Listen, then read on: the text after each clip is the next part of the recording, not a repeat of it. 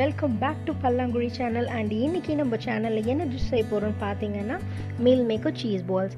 வாங்க இது எப்படி செய்கிறதுன்னு போய் பார்க்கலாம். ஃபர்ஸ்ட்டு ஒரு பவுலில் ஹாட் வாட்டர் எடுத்துக்கோங்க. அதில் சோயாபீன்ஸ் 10 மினிட்ஸ் ஊற வச்சுக்கோங்க.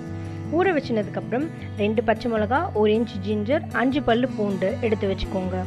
10 நிமிஷம் ஊறினதுக்கப்புறம் தண்ணியிலேருந்து நல்லா பிழிஞ்சு தனியாக வச்சுக்கோங்க. மிக்சியில் அந்த பச்சை மிளகா, இஞ்சி, பூண்டு எல்லாத்தையுமே நல்லா அரைச்சிட்டு அந்த இதிலே பிழிஞ்சு வச்ச சோயா பீன்ஸ் இருக்குல்ல அதை போடுங்க. கொஞ்சம் கொஞ்சமாக போட்டு தண்ணி விடாமல் நல்லா மிக்சியில் அரைச்சிக்கோங்க.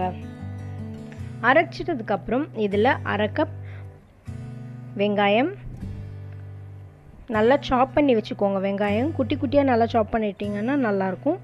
அதுக்கப்புறம் தேவையான அளவு உப்பு,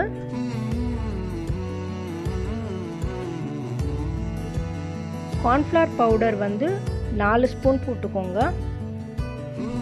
இந்த பேட்டர் நல்லா மிக்ஸ் ஆகுன்றதுக்காக தான் கார்ன்ஃப்ளவர் பவுடர் போட சொல்கிறாங்க. அதே மாதிரி இது உங்களுக்கு கிறிஸ்பியாகவும் வரும். நல்லா பிசைஞ்சிக்கோங்க, தண்ணிலாம் விட வேண்டாம், நல்லா பிசைஞ்சு வச்சுக்கோங்க. இதுக்கப்புறம் ஒரு குட்டி குட்டி பால்ஸாக ரெடி பண்ணுங்க. ரொம்ப பெரிய பால்ஸாக ரெடி பண்ண வேண்டாம், சின்ன சின்ன பால்ஸாக ரெடி பண்ணால் போதும். பிகாஸ் பெரிய பாலாக ரெடி பண்ணிங்கன்னா ரொம்ப நேரம் குக் ஆகும்.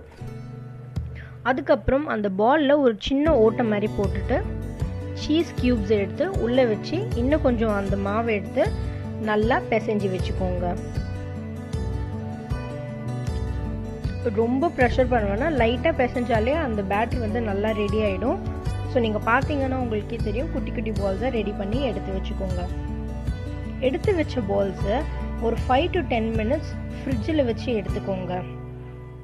பார்த்தீங்கன்னா நான் ஃப்ரிட்ஜில் வச்சு எடுத்துட்டேன். இதுக்கப்புறம் இதை எப்படி ஃப்ரை பண்ணுறதுன்னு பார்க்கலாம் வாங்க.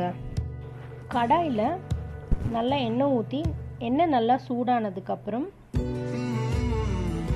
ஒரு பால்ஸாக போட்டுடுங்க.